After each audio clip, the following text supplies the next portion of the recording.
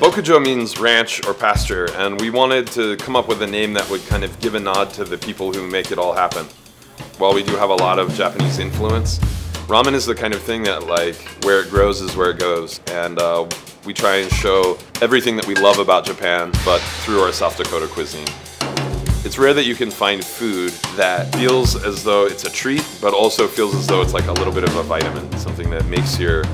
soul a little warmer.